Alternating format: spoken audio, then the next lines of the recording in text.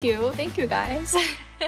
Wow, you guys are really taking me back. This look, I remember specifically, was for a stage for solo. This is a Erdem dress that we made it into our own. I just love this look. This really, to me, is like what solo represents. We styled it with jeweled hair clips on the side. I definitely remember cutting that dress really short. And then we did the one-sided off-shoulder look. It had a lot to do with the choreography, so we kind of wanted to make that side a little bit revealing. I wore this again in our world tour in 2019. I just wanted to wear this dress one more time. So I just had to give a live moment for the dress with the fans, so yeah.